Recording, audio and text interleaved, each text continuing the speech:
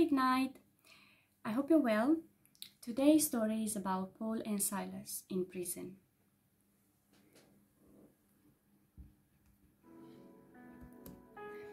A long time ago, Paul and Silas went to Philippi, where they helped many people and spread the word of Jesus.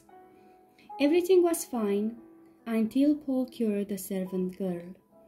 This girl was possessed by an evil spirit, and her master was using her to tell fortunes. Once the girl was cured, the master was very angry, and he took Paul and Silas to the court. The judge found them both guilty and put them in jail. The guards were asked to keep an eye on them. But at night, Paul and Silas started singing praises to the Lord, and while they were praying, the earth started to tremble. The entire jail shook, and the chain fell off from them, and all the gates were open.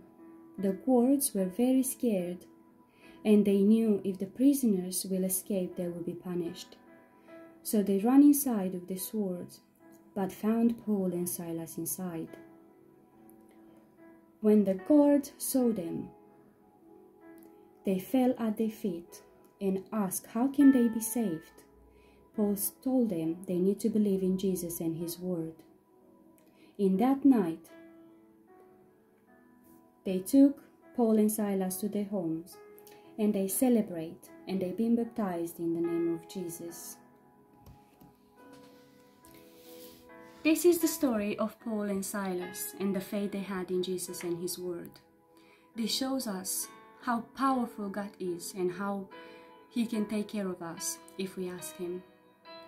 I pray for all of you to stay safe, to be happy in your own homes.